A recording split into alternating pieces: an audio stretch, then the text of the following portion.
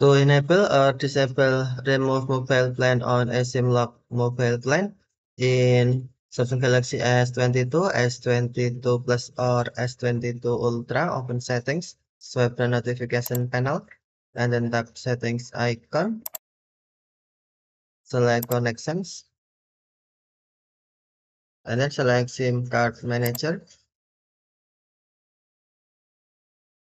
Scroll down SIM card manager screen, and then tap more SIM card settings.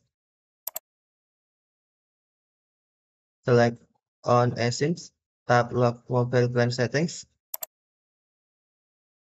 and then to enable remove mobile plan, check remove mobile plan, or to disable uncheck remove mobile plan. Check to enable or uncheck to disable. Okay, thank you for watching. Have a nice day.